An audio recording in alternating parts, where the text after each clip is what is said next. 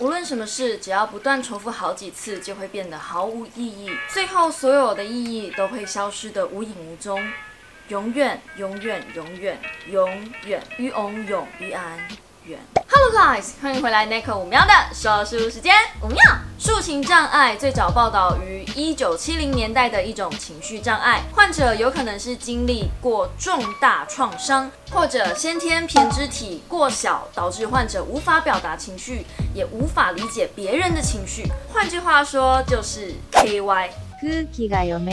同时也是今天我要介绍的这本小说，杏仁主角天生罹患的疾病。单看叙述可能不会觉得这种疾病有多不方便，顶多就是被大多数人认为很白目。但叙情障碍如果过于严重，拿故事里的主角来说，他感受不到喜怒哀乐，特别是恐惧不安。小时候看到滚烫的水被烫过1、2次，我们就会知道痛，会害怕，害怕的记忆让人学会危险勿近。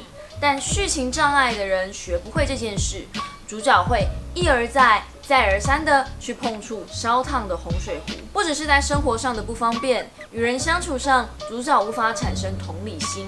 所以当他看到巷子里杂货店的老板被打死了，或者是在圣诞节的街道上相依为命的妈妈被打成植物人，外婆在眼前被人乱刀砍死，他不会掉眼泪，也没有任何伤心的感觉，不懂爱，不懂恨，宛如机器人一样，只想着生活。这是一个多么充满魅力的主角啊！我的天哪！故事其实是从圣诞节的悲剧之后才正式开始。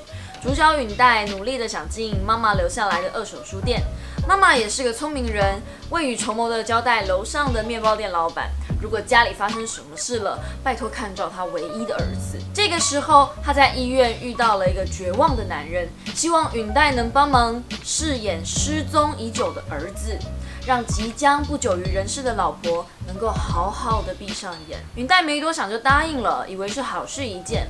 但是对于这个失踪多年又被找到的儿子坤，非常的不开心。和允代不一样，坤是一个感情充沛、脾气火爆的地痞流氓，偏偏命运总是造化弄人。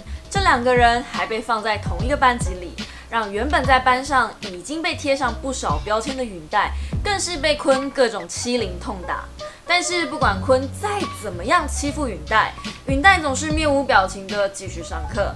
欺凌者想要看到的痛哭、哀嚎、求饶，允代总是能淡淡的说：“对不起，我办不到。”久了，这2个人之间反而产生了一种莫名的好感。都是怪物，但都不是自愿成为怪物；都被贴上标签，但都不是自愿被贴上标签。最后，因为班级旅游班费遗失，坤成了唯一的嫌疑犯。连允代都无法坦然地说：“我相信你。”让坤毅然决然放弃一切，自暴自弃，投入危险之中。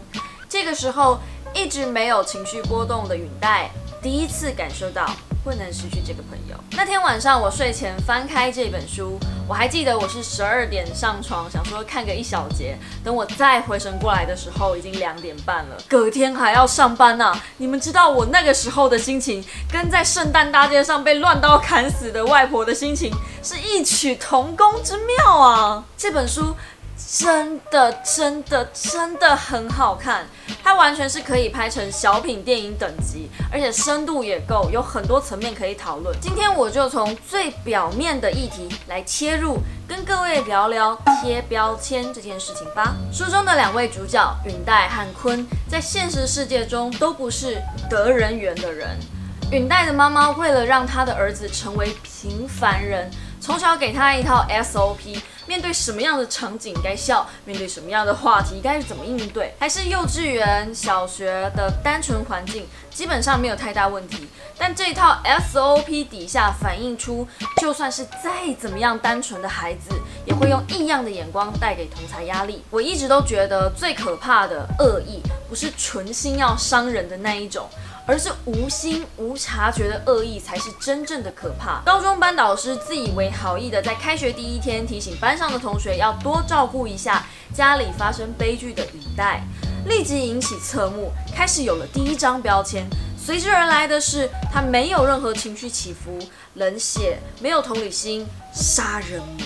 当一个同学恶作剧的从班上的另一头大喊出"你外婆在你面前被人用刀捅死"，你有什么感觉啊？哇塞，同学！您是记者来客串啊！我真心觉得这才是活脱脱的恶意，比起蟑螂，这恶意可怕多了。而鲲呢，从小颠沛流离，居无定所，明明是一个很渴望爱的孩子，却要装出一副天下之大，唯我最强的假象，身上贴满了流氓、混混、垃圾、社会败类各种标签。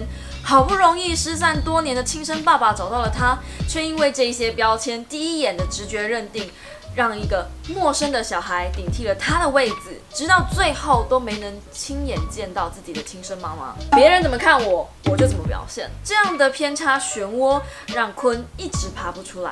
即使瞎子也能看出，鲲是一个感受性很强、同理心很强，根本不想伤害人的善良孩子。唯一看到这一点的，只有不会对任何事情有感受的允代。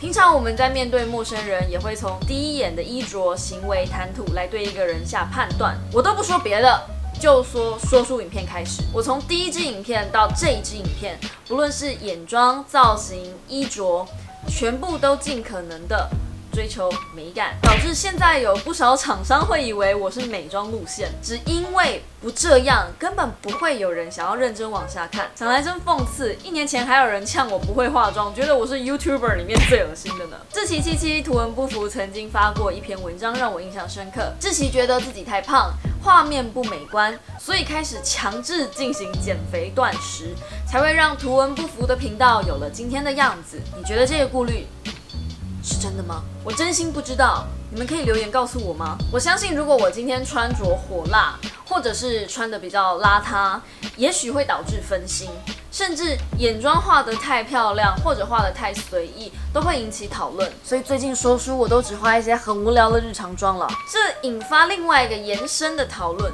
难道只有颜值高的人才有发话权吗？好，我有点扯远了。回到《杏仁》这本书上，它终究是小说，小说的好处也是坏处，就是它不会给我们一个正确答案，它比较像是描述一件事情的发生，真正的去做思考的还是我们读者。杏仁的背景设定虽然是在韩国，但我觉得里面发生的事件，不管是学校也好，医院也好，甚至随机杀人也好，通通都能套在台湾的环境底下。天哪，随机杀人能不能不要套在这里啊？仅仅是几行带过，但拿刀杀人的那位男子，他的无奈和绝望是这么的深刻。凶手成了媒体的宠儿，谁又会在乎他杀了谁？2014年，台北捷运发生了一起随机杀人事件，凶嫌现场立刻遭到逮捕。我对这件事情印象最深的地方，不是郑捷居然是东海大学出身的，而是一个妈妈哭得泣不成声，说她的儿子当天是北上面试，